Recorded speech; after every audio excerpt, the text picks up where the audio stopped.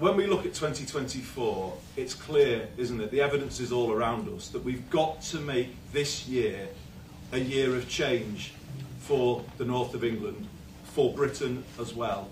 And that change needs to start right here in Rochdale on February the 29th, with Azar being elected. That is the signal we have to send, that this change is coming now, that Britain desperately needs.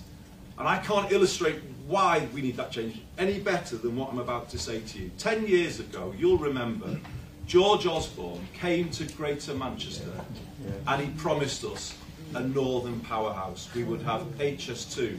We would have an east-west line called HS3 as it was then. Railway services everywhere would get better. You remember him coming and saying all of that. So where are we 10 years on from that? 10 years on, rail services in Rochdale have got worse.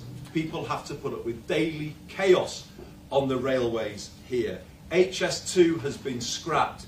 And where has the money been spent? Well, some of it's been spent in London. What an insult to people here.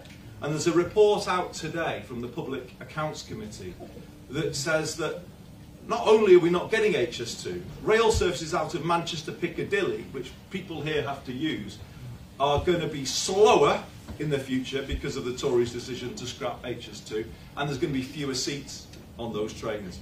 The rail services are actually going to go backwards as a result of what they've done. No northern powerhouse, absolutely nothing of what they said. The Conservative Party is guilty of perpetrating a huge fraud on the people of the north of England, and they won't forget it. Rochdale won't forget it. People here need change.